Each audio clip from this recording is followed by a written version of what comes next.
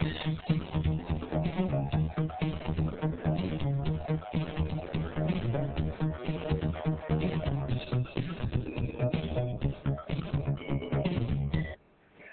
Bill Sergio here. Today I'm going to show you how to triple your internet speed.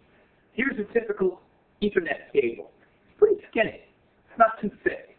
Problem is that this takes a signal coming from your provider, which has whatever bandwidth it's going to have, and chops it down because of the width of the wire. So what we're going to do today is learn a little trick. We're going to take a regular battery, and I'm going to take the positive pole of the battery pointed towards the connector, and I'm going to take this to here.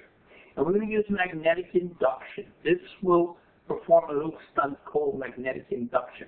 I'm going to take another battery and do it on the other cable end, again with the nickel or positive end pointing towards the connector. Now, I'm going to do this, and I'll show you what it looks like. Hi, Bill Sergio, I'm back. And as you can tell, I've attached my batteries to the two ends of my Ethernet cable. And I've covered up the male nickel portion of the battery and the bottom female portion of the battery in both cases. I placed the battery 1.5 to 2 inches from the connector at the end. And now what we're going to do is I'm going to test my internet speed with the original cable without the batteries first, and then we're going to use this cable and see the difference it's going to make and see if it's going to triple my internet speed. The first thing we're going to test is the download speed of our unenhanced Ethernet cable. And let's see, the download speed looks like what I usually get. Pretty sad. It's around, let's see, it's going to end up to be around 18 megabits per second. Now we're going to test the upload speed of our unenhanced Ethernet cable. And that's another sad number. It looks like about 4 megabits per second is pretty typical. Now we're going to test the download speed of our enhanced Ethernet cable.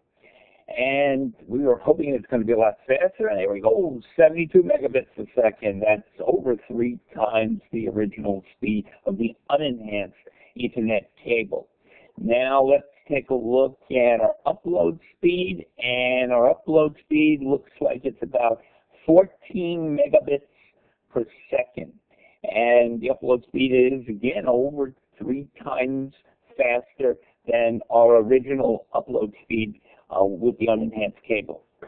Remember, if you have a product you want to sell on national television, give me a call or email me, and let me take a look at your product. If I think you'll sell well in one of my infomercials running all over the United States, Canada, and around the world, I'll put it on there and pay you a royalty. It costs you nothing. Until next time.